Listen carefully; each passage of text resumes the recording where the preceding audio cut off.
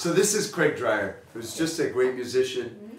In my band back home in New York, he does double duty, really triple duty. He plays tenor sax, he plays organ and Wurlitzer, and he sings backing vocals. And we've written a lot of songs together too on the live record. There are 3 songs on there that we wrote together. So, Craig Dreyer.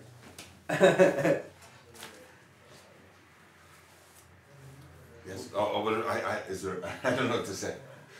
How long have we been playing together now? We were saying 5 years. Yeah, like 5 years, right? It's flown by. Yeah. It's really. I would have. If someone would have. If I hadn't thought about it, I would have said it was 2 years. Yeah. You know? No, I think we played our first gigs together in 2010. Yeah. It just happened very quickly because it's been fun. It's been fun. Yeah. And I gotta say, I'm particularly proud of "Sometimes It's You" as a song that we wrote together. Yeah. Do you like that song? Do you know that one from the live album? Well, you take a copy of the live CD.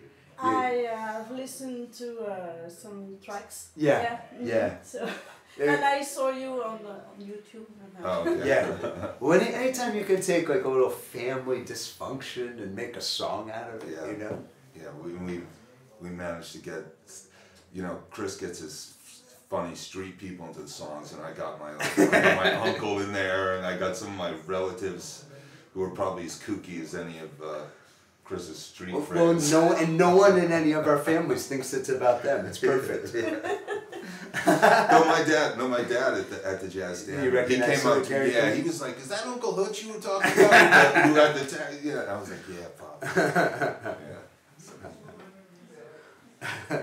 So thank you very much for your time. My pleasure. Thank you. And have a great gig Yeah. tonight. Thank you. Show in France. Thank you.